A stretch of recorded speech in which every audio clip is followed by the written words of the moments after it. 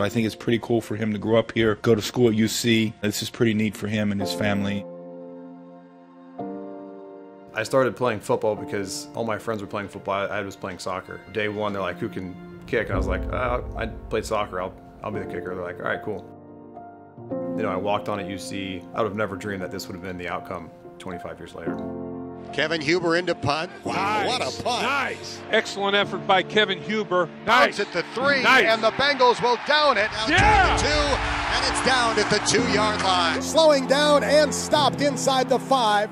We got a kid from Cincinnati, punted at UC, playing his 200th career football game.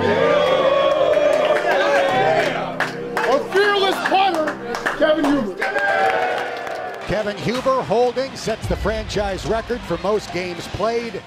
For as long as this franchise has been around, I've now played more games than anybody else that's come through that door. There's a lot of players, a lot of great players that have played here. The fact that I'm from here, I've never left here, and now I can say I hold the record. Pretty special thing to be able to hold on to.